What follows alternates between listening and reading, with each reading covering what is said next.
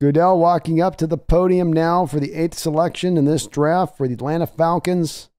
Seems this is going to be a shocker. Good job by the chat. I'm not blowing this. I didn't see anybody post anything. Let's see what they do. With their pick, the Atlanta Falcons take Michael Penix Jr. from the University of Washington. Top 10, Michael Penix goes before J.J. McCarthy. Oh my God.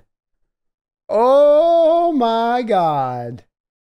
Woo! Let's go. Well, congrats to Michael Penix Jr. Hell yeah. How about that for a Husky?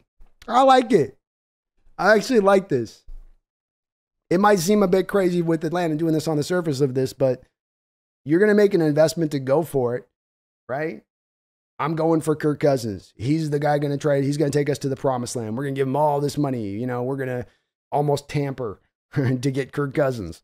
Do you want yourself in the midst of being in go for it mode to then find yourself having him snap his other Achilles next year, like Aaron Rodgers had happen to him this prior year too, and then be like, well, I guess our go for it's over.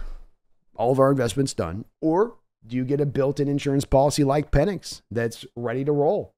That you're going to put him behind a good offensive line out there in Atlanta. He's going to have some playmakers to throw to the outside. Playmakers to throw to the outside that can win in contested catch situations. All those type of throws that many people would say Michael Penix couldn't carry forward as he went to the pro level in being able to just throw those goal ball down the sidelines and hit those throws. Well, when you've got Drake London, when you got Kyle Pitts, yes, you can.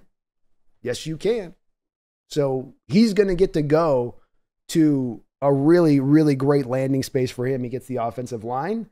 He gets the skill position players on the outside. He's got Bijan Robinson and that other back that they got in there, that the kind of the meat grinder back. So, I mean, he's got a lot to work with if he's brought out on that football field. And, you know, Kirk Cousins is an older player coming off a major injury. And so in a wide open division, and I like this move for Atlanta. I do. But I was also a little higher on Penix than I think some other folks were out there.